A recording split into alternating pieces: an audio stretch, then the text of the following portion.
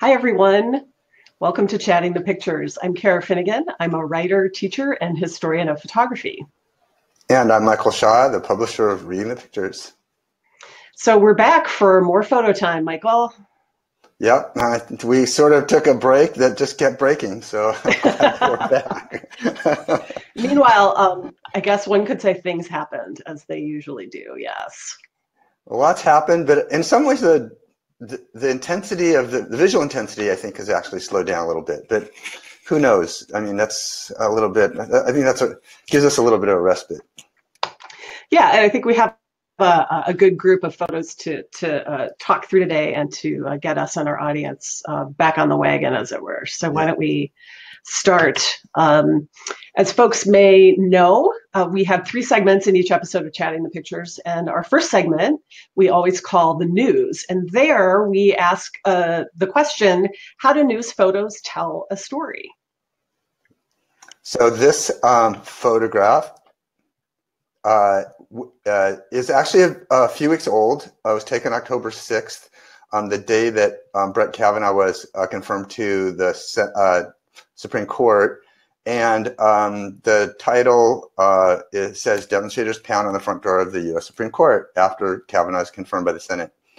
And it was taken by Andrew Harrer from Bloomberg Photos. And one reason that we chose it and we feel like it's still relevant is that it represents a political talking point that's really at issue right now, where the Republicans have been talking frequently and as recently as night before last during the Texas Senate debate about the mob.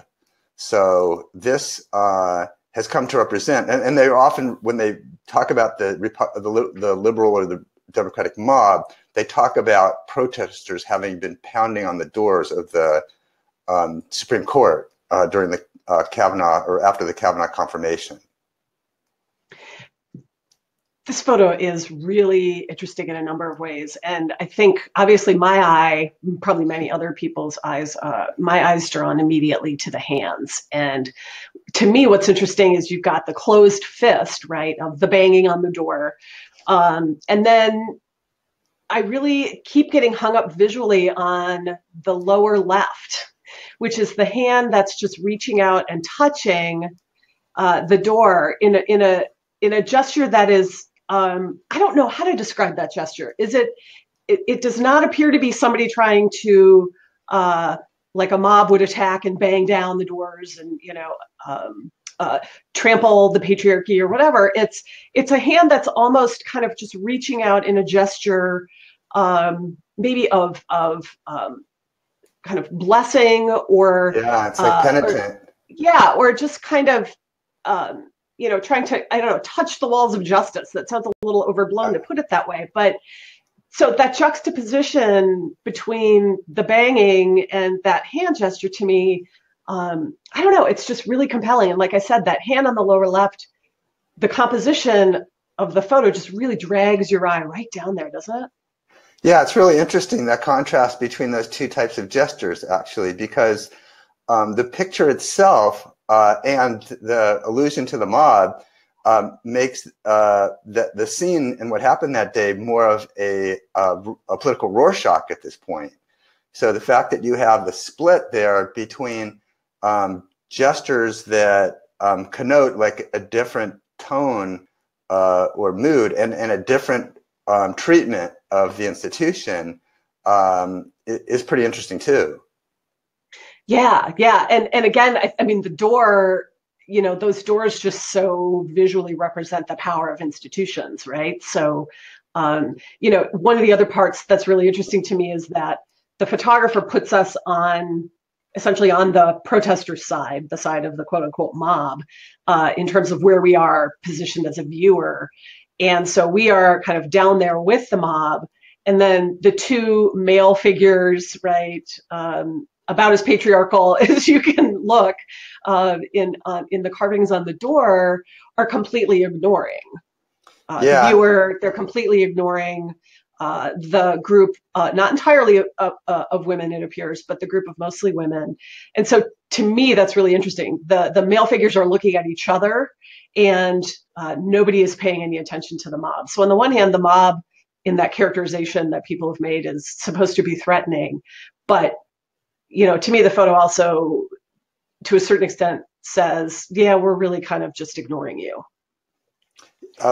One thing about the photo too is that they're not all women. It's very easy to just see it that way quickly, but that is a male whose hands are at the highest point in terms of the relief. The other thing is, because I'm so much of a wonk, I had written on Twitter how much the women, mostly women, are, there's a counterpoint between them and these two male figures that, like with the scroll and the scepter. Well, I went back and looked up the door and the art, and the doors, by the way, are 19 tons or 13 tons, and they're 17 feet high. And what's strange about the photo too is that they are bronze, but the photo's a little bit washed out, so it looks like they're wood. It does look like they're wood, yeah. So when you see a real picture of those doors, they really look like they're golden. So the fact that they're quote unquote tarnished in the image, is maybe like a metaphor. And then so that scene, there's I think 12 different scenes of legal history, highlights of legal history. And this one scene is from the Statute of Westminster. It was a scene from 1275. And it basically represents, that's King Edward I on the left there, and it represents the British dominions being freed from the monarchy. So I don't know, the fact that that the rest of the empire gets freed, also speaks to liberation and freedom. So I thought that was a nice twist also. Yeah, that's really interesting. I love that background stuff. And again, then the scroll, and just, that kind of irony of justice, like justice, who's justice, right? Yeah. Yeah, and there's something else also about the fact that that the photo is square that I think just kind of further amplifies all of the things we've been talking about, the linearity of the hand from the left up to the kind of male figures on the door, things that are square are supposed to be rational and fair, and being on the square and all of that. And so that to me also, I think, just amplifies a lot of what we've been saying. Yeah, Instagram will do that. Yeah, so Instagram for the win, maybe. Shall we move on? Sure, of course. So our segment called The Look is interested in asking the question of how are photojournalism images pushing the visual boundaries in ways that illuminate a story or an idea. And here is this week's photo.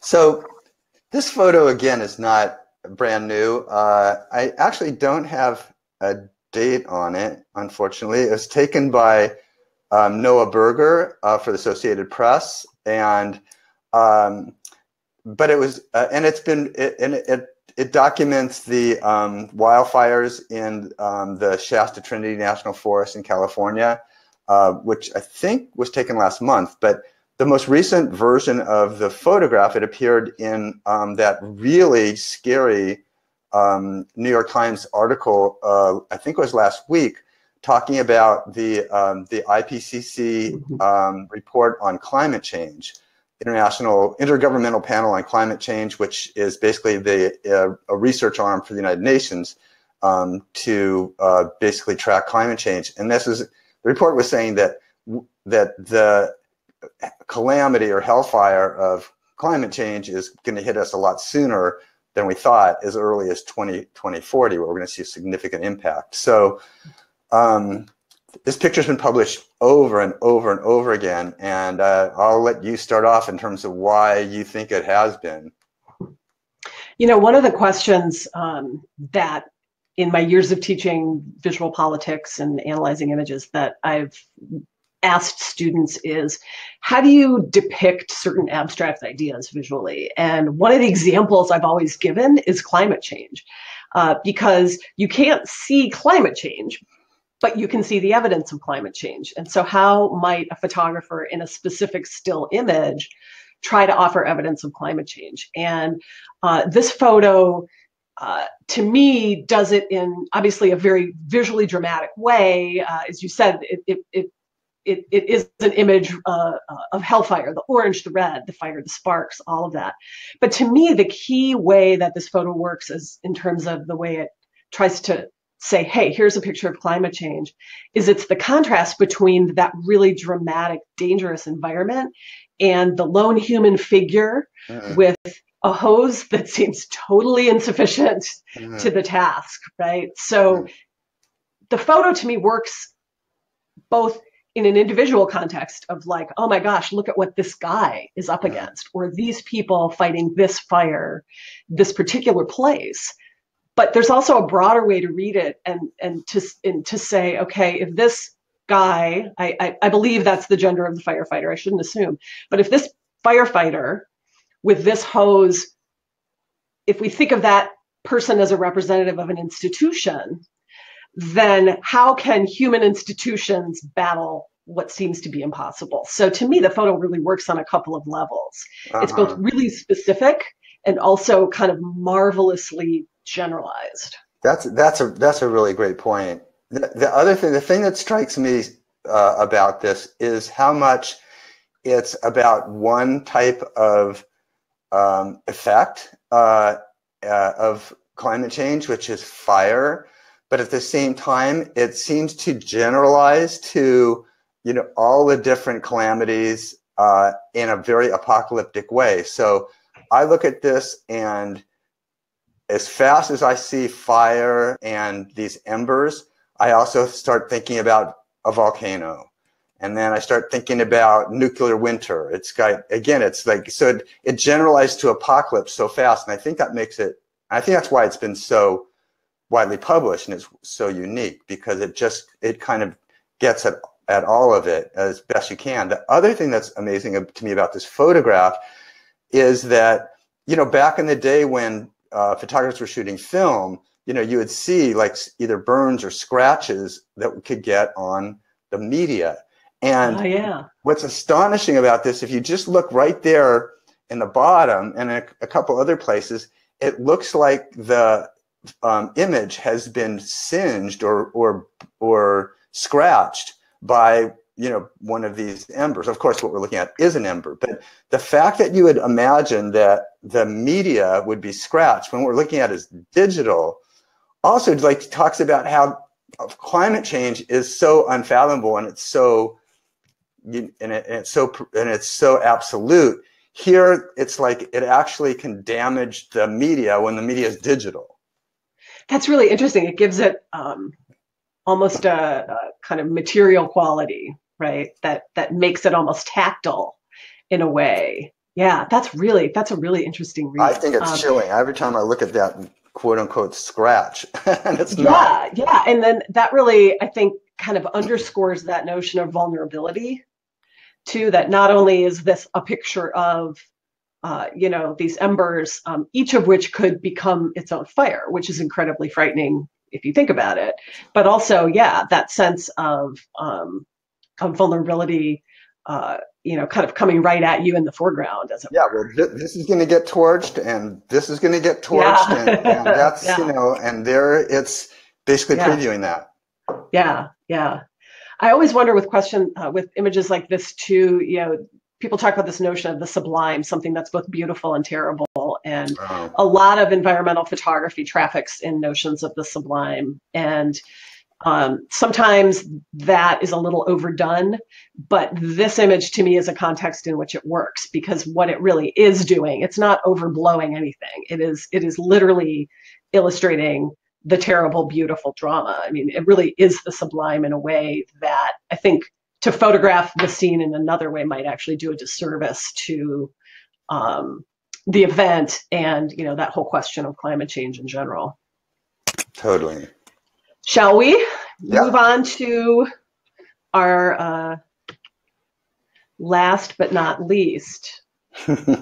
Certainly not least. So with the pick, we ask the question, what photos get public traction and why?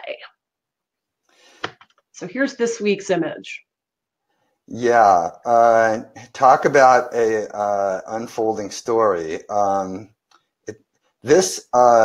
The caption reads, in this March 7th, 2018 file photo, Saudi Arabian Crown Prince Mohammed bin Salman, or as he's popularly referred to as MBS, arrives to meet Prime Minister Theresa May outside 10 Downing Street in London.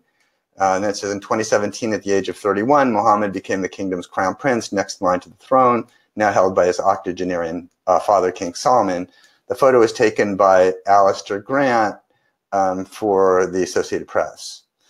I mean, talk about a photo that's just, you know, a stir, about a whirlwind, about something that's just so kinesthetic, you know, just that. And this guy who no one knew very well, and now we're getting to know, you know, well, and he's the potential or the alleged murder of Jamal Khashoggi in Istanbul really is going to, you know, proves that we don't know what's going on behind those robes.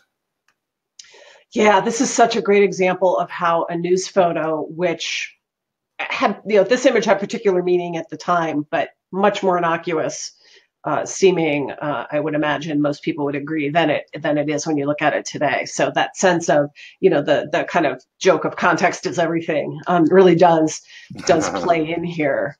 Yeah, and you know, and I mean the robe has all of these connotations, right? Like you said, the whirlwind, sweeping things under the rug, covering up,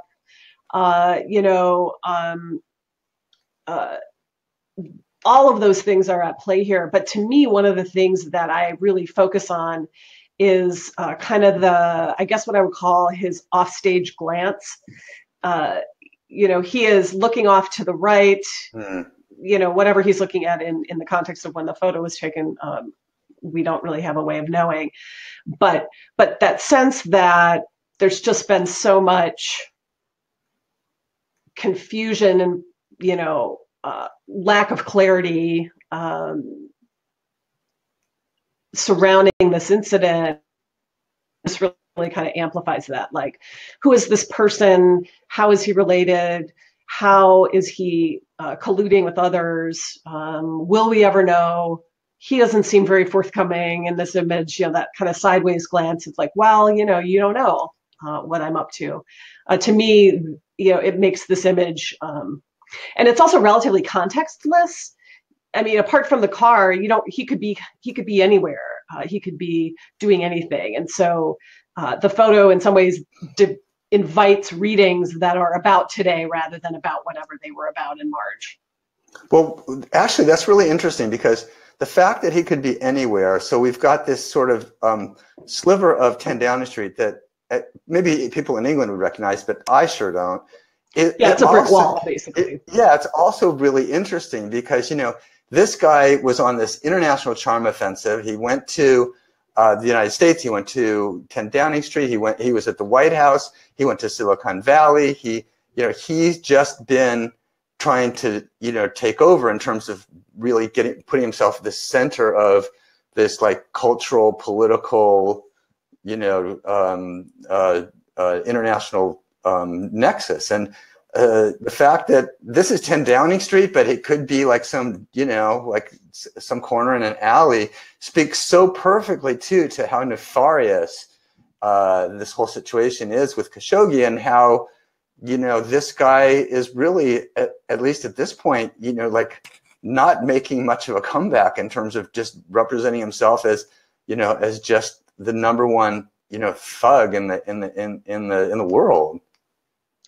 Yeah, I think that's really interesting in that sense too, that, you know, he's very sharply in focus here, but what's behind him is also a little fuzzy, and, you know, that further that sense of this could be anything, this could be anywhere.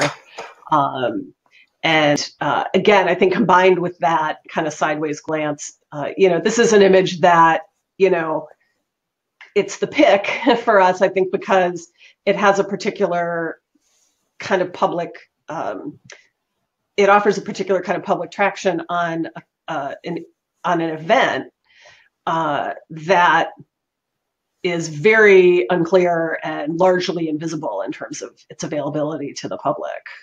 Yeah, I mean, he's really wrestling with these garments, and I think when you wear these types of garments too, and you're and you're operating at that high a social station, you're very deliberate in how you actually, move this garment around or touch yourself the way someone would touch the, buttons on a suit, and that right hand seems to be so dignified, but that left hand looks like, I got to keep this thing on or I'm going to lose it. Mm-hmm, mm-hmm. And you have that incredible sheer in like our perception of Saudi Arabia and the prince and the administration's relationship to Saudi Arabia, right now. And so, he's trying to keep it together, but it's just like the forces of nature are not cooperating. Yeah, I think that's that juxtaposition of the hands is really interesting. And it makes me think of the hands in the first image that we talked about as well, that one hand is doing something and other hands are doing other things, right? Yeah. Whereas what is the phrase, the left hand doesn't know what the right hand is up to, or something like that. Yeah. Yeah, and I do like the hood ornament too, which, is just a little touch of, the whole, all of that largesse and wealth. Yeah, exactly. And just to be clear, kind of what level we're all working at here. Yeah. So that would be our week. Yep. Good images, interesting images. Anything else you want to say as we wrap up here, Michael? No, I think we're pretty good. I think maybe next week we might take a look at more images from Hurricane Michael, perhaps. And I'm sure we'll be seeing more from Saudi Arabia or about this affair as it moves forward. But I have no doubt we'll have plenty to look at next week. Yeah, absolutely. So, Michael, do you want to give people a quick reminder of where and how to find us? Reading the Pics on Twitter, Reading the Pictures on Facebook, Reading the Pictures on Instagram, and we've been posting these replays on our website, readingthepictures.org. All right, thanks everyone, and we hope to see you next time. Thanks a lot.